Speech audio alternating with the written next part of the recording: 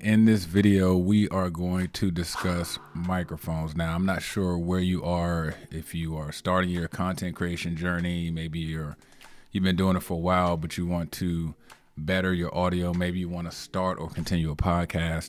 My goal with this video is to break down several different microphones just so you can understand the profiles for each mic and to see which may work best for your particular use case. I've been in photography and AV now for a little over 20 years, and I can tell you that when it comes to video, audio is essential to making everything really look and sound its best. And I know that sounds crazy because we talk about video as well, but it's very hard to watch a video if the audio is bad. So the first thing that we're going to do is we're going to get into these different types of microphones so you can hear for yourself how they sound. And I want you guys to understand this as we talk about the microphones. You need to understand that everybody has an individual voice profile. And when it comes to these particular microphones, or not these particular microphones, but when it comes to microphones in general, profiles sound different on mics, especially when they're straight out of the box. And sometimes you need to EQ a mic to get it where you want. Sometimes you want to use it out of the box. So just understand that what we're about to do here is going to hopefully provide you with some type of baseline. But it's not the end all be all. You'll need to get into these mics and see what works best for you. So the first thing that we're going to do is we're going to discuss the onboard microphone. All right, guys. So the microphone that you're listening to now is the microphone that's on the camera. This is being shot with a Sony a6100, if you care to know that information. And as you can tell, the microphone or the sound that you're hearing from the microphone now sounds a lot different than the one that we started off with. And we're going to talk about that mic coming up here soon. Every video camera usually is going to have an onboard microphone. I would say this is probably the bottom of the totem pole when it comes to quality of sound. As you can hear, and I'm not even monitoring this, I just know how these work. As you can hear, it's a lot more airy. I don't really sound as close. The audio isn't as rich as it was when I was using this other microphone. If this is what you wanted, this is all you have, definitely use this. But I would say if you really want to take your content creation seriously, you want to move from the onboard mic to another mic, a better mic, as soon as possible. So again, this sound you're hearing now is the onboard microphone. All right, everybody, so the sound that you're listening to now is a video mic. Now, this mic is one that fits onto cold shoe or flash shoe on your camera, and usually plug it right into the audio jack on your camera if it has that. Now, I will say, and I'll probably show some B-roll footage of it here, I will say that this is what I would call a level 2 microphone, meaning it's still part of the camera, even though it's not the internal microphone, it's a video mic.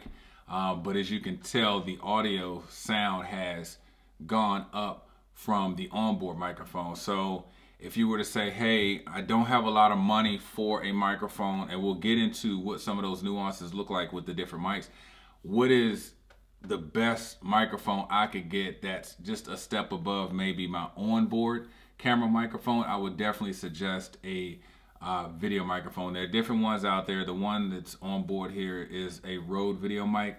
I love these microphones. Most of the microphones I have, I'll tell you now, are with Rode. I do have some that are from other manufacturers, but again, this is the onboard video mic. So this next microphone that we're looking at, let me turn it down a little bit.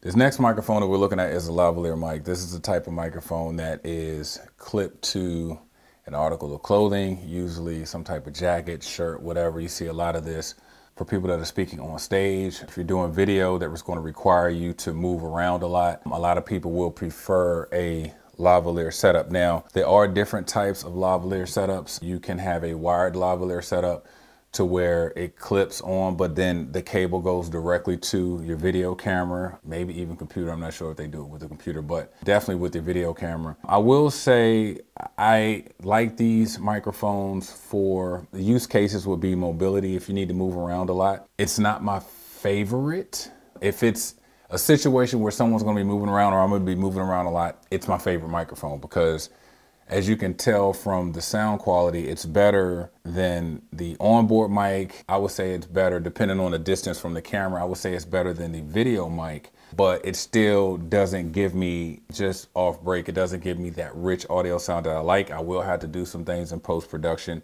to get this how I like it. Currently right now, in this setup, I am in my basement and you know, if I don't have any sound treatment up and different things like that, you can kind of hear. And I'm not going to put any processing on this because I want you to hear it directly how it is, but you can hear how it kind of picks up the room. So again, just keep in mind, a lot of times, depending on your situation where you are, you will need to treat your space or do some post-processing on your audio with the lavalier mic to get it in range of what you want it to be. Now, keep in mind as well, I didn't take a lot of time to clip this thing perfectly, but capsule placement on your clothing is essential with this. If you say, for instance, you put it here, but you're in a situation where your subject or yourself turns away from the microphone, you can hear, if they're talking this way, you can hear that changes, but as soon as they come back, you can hear the audio change in the microphone. So you just have to be very careful of where you place it,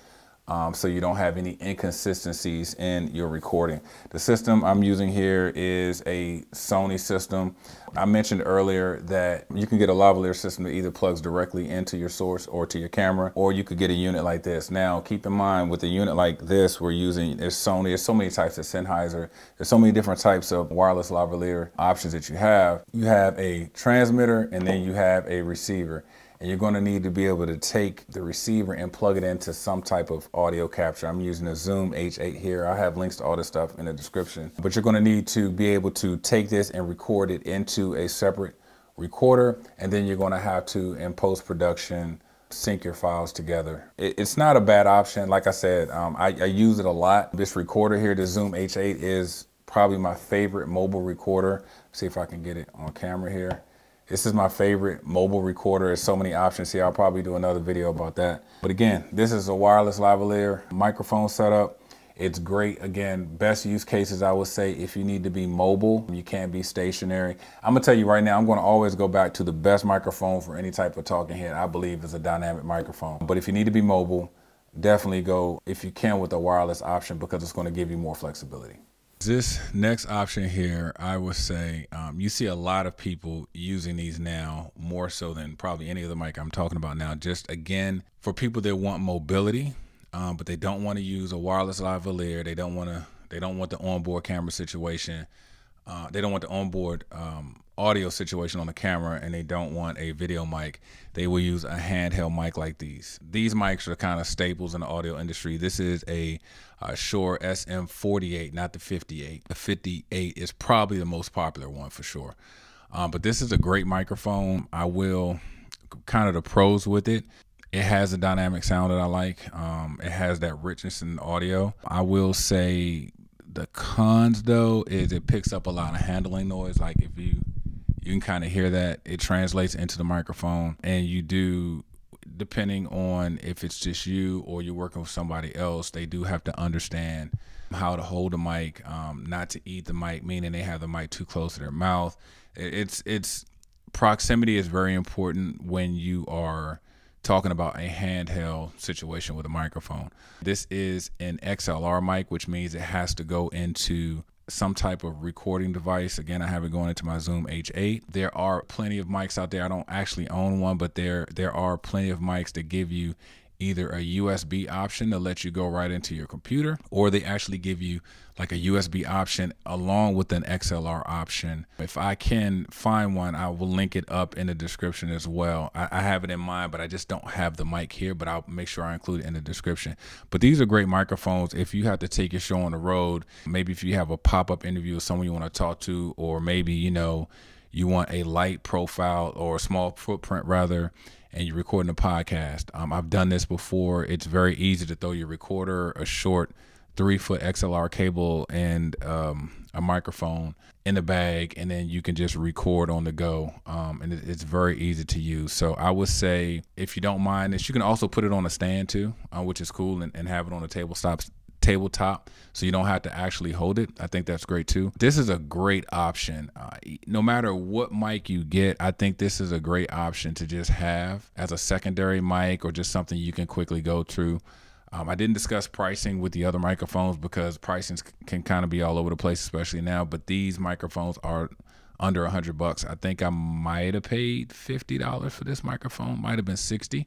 I've had it for a couple years now, but it's a great mic. It's also really good if you're recording on a camera and you need to interview. You have somebody in front of your camera that you want to interview. You can just have the proper length of an XLR cable and you can give them the mic and they can do an interview. It's great for that, and you don't have to mic them up or anything like that. So this is, again, the Shure SM48, great handheld microphone. Definitely recommend it even as a secondary mic to keep in your kit. This next mic, it's a special mic, not just this particular microphone, but this style of microphone. This is what you call a shotgun mic. And I'm gonna be honest with you, I don't have my rigging set up. This is a mic that's not even usually in the camera frame. It's kind of become popular now for people to have it in the camera frame, but it's a directional mic, which means if I come off the mic like this, you can hear the sound change, but if I come close here, the pattern is right here. It's a very rich sounding mic. This particular one is an older mic. It's the Rode NTG2. Rode has several versions of this microphone, but this is great. A lot of times, shotgun mics in general, when you're watching an interview on TV or YouTube or whatever, a lot of times they have the shotgun mics. They'll have one on each person, angled down, and usually you put it right out of frame and you'll have it aiming down, so the pattern that the mic picks up, it usually comes down and hits right in their chest. And so when someone's talking, they're talking right across the direction of the mic and it picks them up. And you usually want to have it as close to the person as possible, just outside of the camera frame. Again, I don't have my whole setup here, so I can't really demonstrate the distance, but you guys can hear this mic sounds really good. The one issue I would say is it's very sensitive. It's a sensitive mic. Any type of vibration, touch, or whatever, it will pick it up. So it's great to have it kind of outside the frame of your shot. Price wise, I want to say when I got this mic, it was about $230. I'm not sure, $230. I'm not sure what it goes for now. Use cases, I would say this is a great microphone if you have a studio setup where it's not changing, it's turnkey. You pretty much go into your situation, go into your office, your studio, you just turn everything on, and you're somebody that doesn't want a mic in your shot.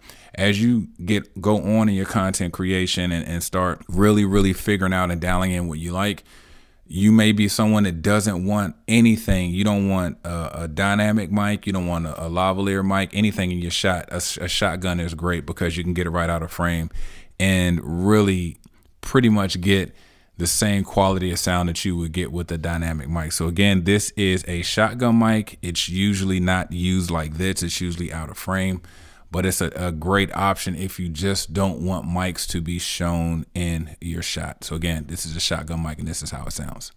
So now we are back to my favorite type of microphone, which is a dynamic microphone. This particular mic is the Rode Procaster. It's a dynamic broadcast microphone. I will say again, Rode has several of these microphones. This isn't even, it's another one that I want, but I just haven't gotten yet. I probably will maybe over the next year.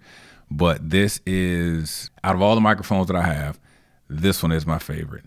And it goes back to what I was telling you earlier in this video. One of the reasons it's my favorite is because I believe it really goes well with my particular voice profile. I want to, I'm always sensitive when we're talking about gear and different things like that because everybody's in a different situation, but I'm going to share something with you guys.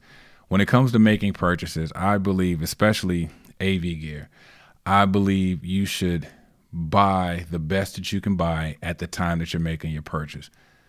I advise people not to settle, and here's why. These microphones that I have here, I've had them for about 10 years, right? And they still are amazing. And the reason is because when I got them because I didn't want to keep buying microphones, right? I've had them for a while. The shotgun mic that I showed you, I've had that for about 10 years.